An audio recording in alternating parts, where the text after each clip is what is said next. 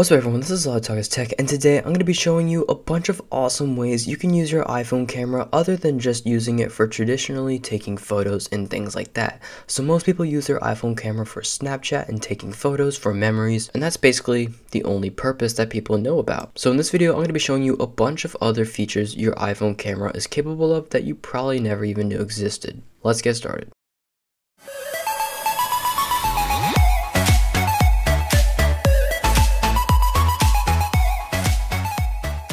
So if you've been around my channel for a little bit, you might recognize a few of these apps, but there are some new ones that you definitely won't recognize. So the first trick I want to show you is if you go to accessibilities on your iOS device and tap on Magnifier, you can get a really cool magnifying glass when you triple click the home button on your iOS device, or triple click the side button if you have an iPhone 10.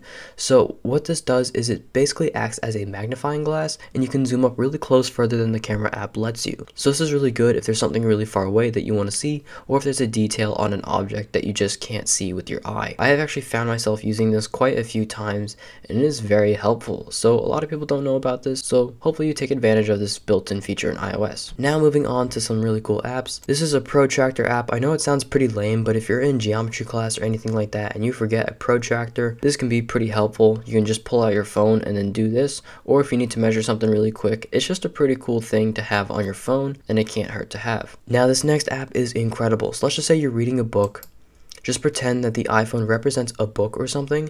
What you can do is you can scan that book or the iPhone, and it'll read all the text on that and then turn it into a PDF file, so that way you can then edit the text in like a document. So you can now see that the text that was on the screen is now on my iPhone. So let's just say I was holding a book. I would then be able to copy and paste, and what I could do is copy quotes, things like that, or maybe even copy the entire page into Google Docs and then do Control F and find a specific word I'm looking for or something like that. So this actually comes in handy a lot. You can copy and paste and things like that. So hopefully you guys do enjoy this app. Now this next one is Google Translate. So this is the one you guys might be familiar with, but a lot of people don't know about this built-in feature where you can basically just scan anything and it'll use the camera to translate anything instantly. So you can see it says in English, "Hello, how are you?" And then the other iPhone just scanned it because it says English to Spanish. It's now converting that to Spanish using the camera.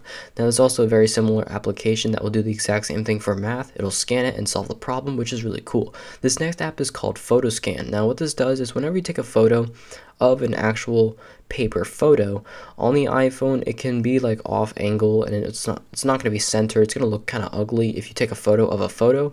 But what this app does, which is provided by Google, is if you scan all these circles, it can do a really good job of aligning the photo and making it properly horizontal and vertical, so that way there's no depth issues and it looks like the photo is actually saved. The reason you're viewing a weird result right now is just because I was taking a photo of a 3D object. It's not really meant for that. Now this next feature that doesn't really use the camera, pretty cool.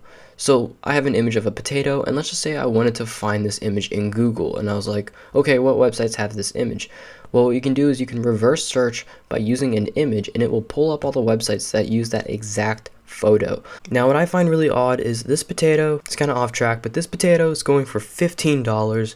It's in stock, and it has almost 400 star ratings. Like what? I don't know. I didn't know you could buy potatoes on the internet just like that.